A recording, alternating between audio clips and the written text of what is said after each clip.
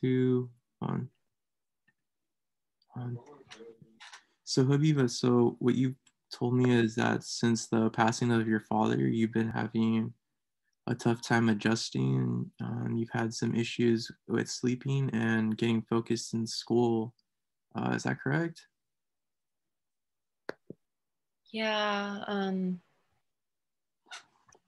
it's just been difficult to adjust, and I was really close to my father, and he did a lot for our family, and um, it's just been really hard getting used to life without him.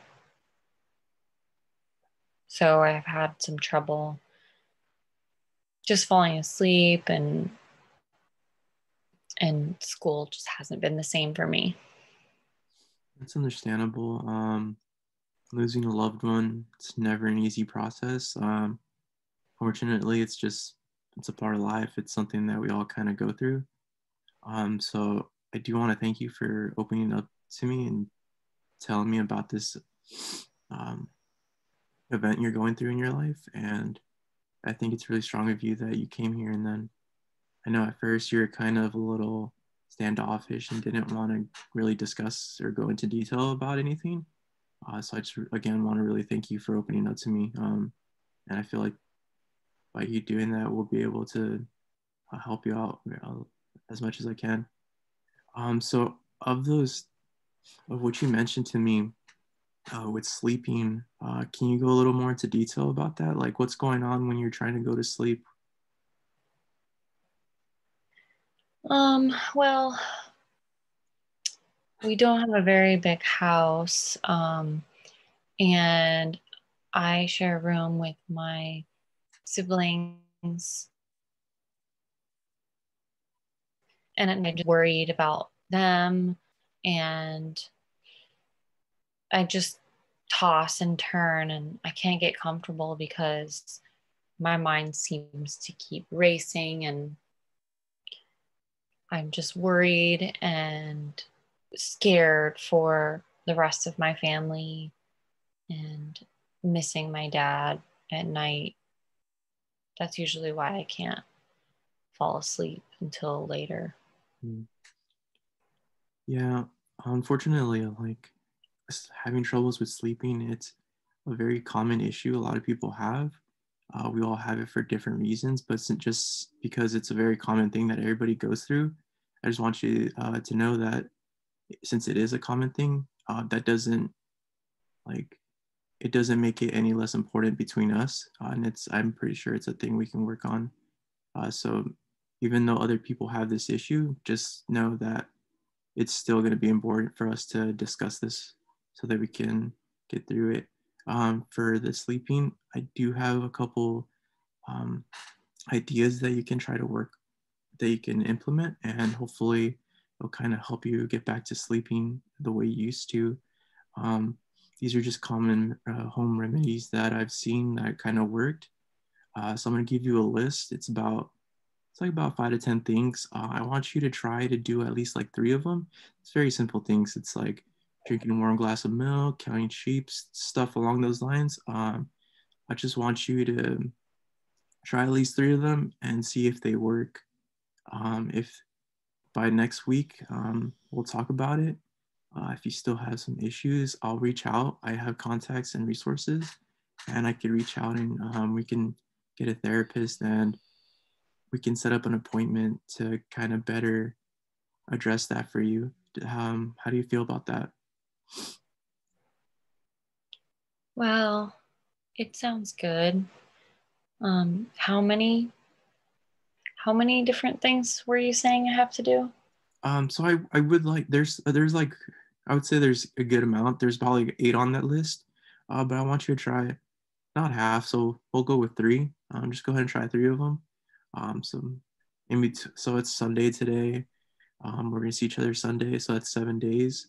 I think maybe try one every other day, or if you want to do them back to back, night after night, you can go ahead and do that. Um, did you need any more clarification on it, or did you have any other questions on that? I think that 3 is manageable and I could give it a try.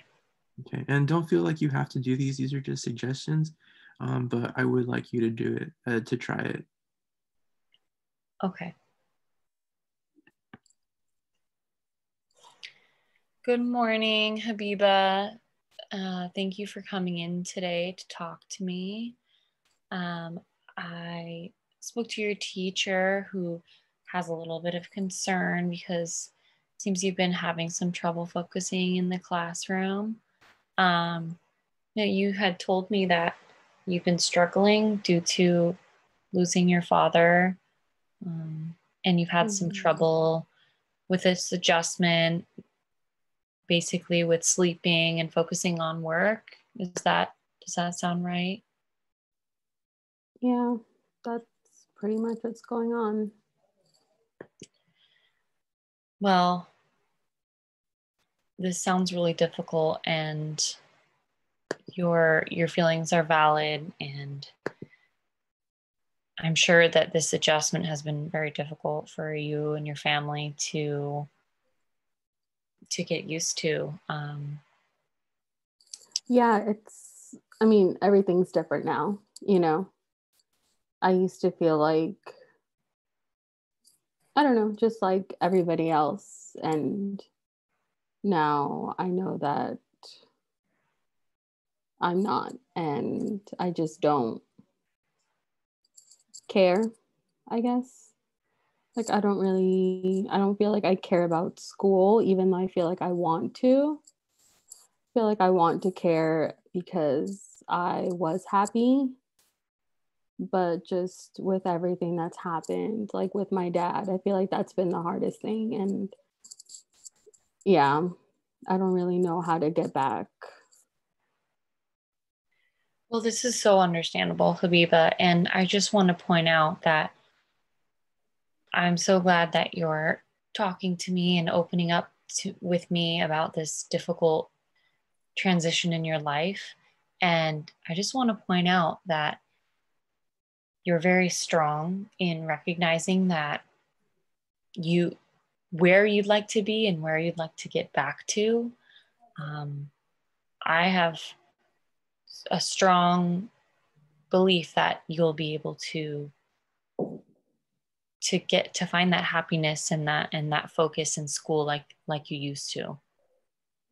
Um, Yeah, I feel like I want to. I feel like it's just like, okay, so like that happened, but then like that throws everything else off, you know? So like I'm not feeling good, so I don't want to go to school, but I know I have to because I'm trying to like, I guess, be normal, but I can't really focus.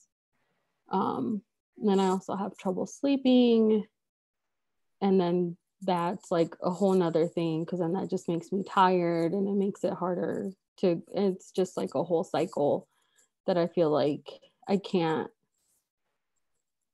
get out of, I guess. But I think if like I could at least sleep better, then that would be something, I guess. I don't know. I don't know. Sleep is very important. And Habiba, can I ask you a question? Yeah.